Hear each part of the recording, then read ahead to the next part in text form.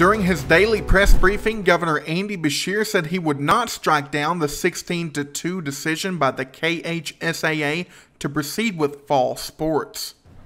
All right, so I know there is one more topic that people want to hear from us on, and that's the decision by the Kentucky High School Athletic Association.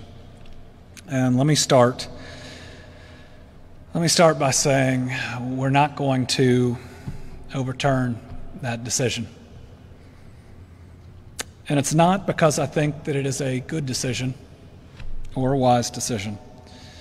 But if we're going to defeat this virus, we need people, other than me or up here, all over Kentucky taking responsibility to make good and wise decisions.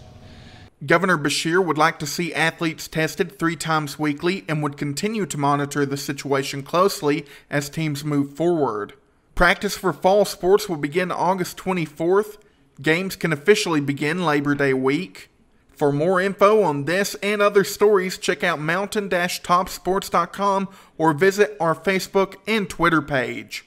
With Mountain Top Sports, I'm Cody Davis.